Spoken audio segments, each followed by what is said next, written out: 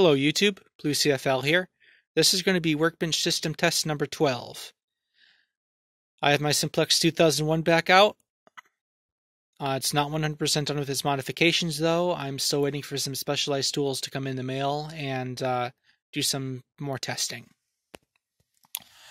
What is new is this device right here, which, well, I wouldn't exactly say new.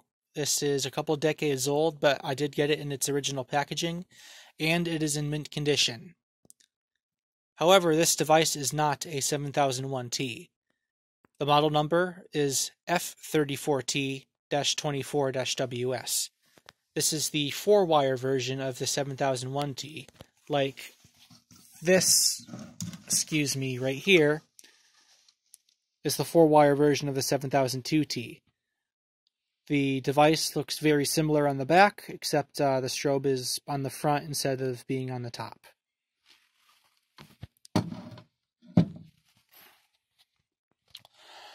I have the horn and the strobe wired separately, so you could see the proper 4-wire operation.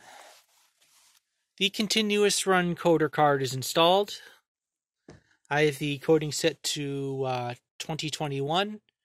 Or at least my best way of doing that, 2, and then a larger space for the 0, and then a 2, then a 1, and the really long pause in between the next round. There's no pull stations hooked up, no end-of-line resistors. I didn't want to go too wild with this. It's kind of late at night, and I want to get this up before the start of the next day. So I'm going to go ahead and flip the test switch here and have the horn go off.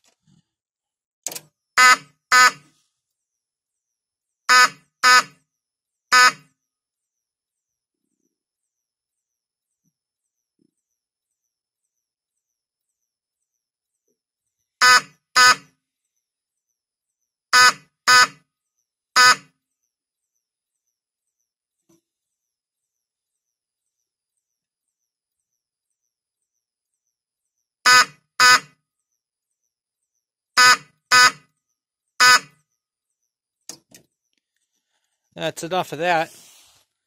Like I said, it's late at night and there's probably people trying to sleep, so I'm probably going to get yelled at. Anyways, system is silenced. I'm going to go ahead and reset it. Make sure that's flipped down. I'm not going to make that mistake again.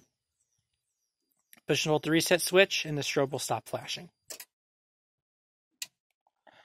And that's it. Happy 2021, and I hope to see you next week for Fire Alarm Friday.